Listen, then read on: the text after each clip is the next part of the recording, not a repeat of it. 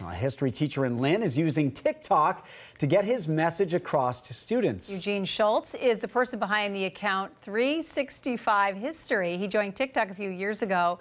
When he first heard students buzzing about it, most of his content is about an event that happened on this day in history. He says it's all about presenting lessons in a fun way. We don't give them enough credit for wanting to learn. Kids need to find connections with those in the classroom.